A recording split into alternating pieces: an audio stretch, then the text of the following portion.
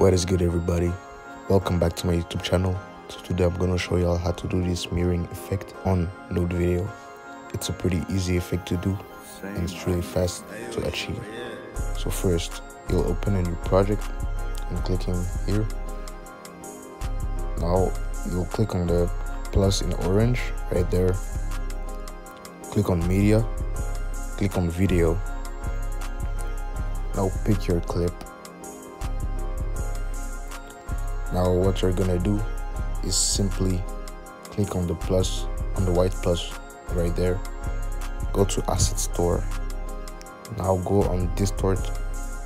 Scroll down until you see smear right there.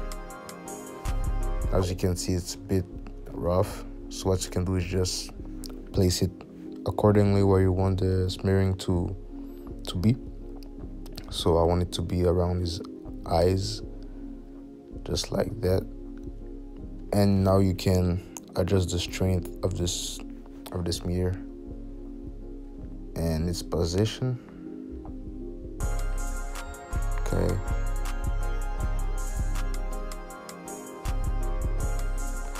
Just like that. And by doing that, you can make an animation out of it. So if you go on strength, you click on the clock right there. You can do this by adding a keyframe and put it at 0 like this, and scroll into your video a bit more and pull the strand up a little bit like this. As you can see, an animation is forming, but the position is not following the head. So what you can do is also put the keyframe on the start option and the end option, and what you can do is just adjust them according to the video. So for me, it would be like that.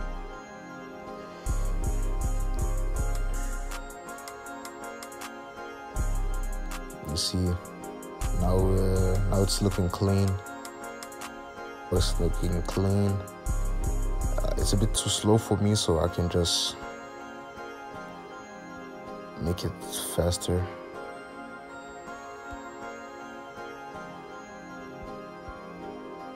Just like this.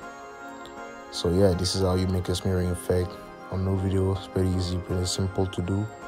And yeah, if you like the video, don't forget to leave a like, leave a comment, subscribe to my YouTube channel. If you're an iLight Motion user and you like to edit, don't hesitate to buy my VFX pack, link in description. Follow my boy XG. He be doing all the music on my channel, and follow me on Instagram. And yeah, hope you like the video. See you in another video. Bye.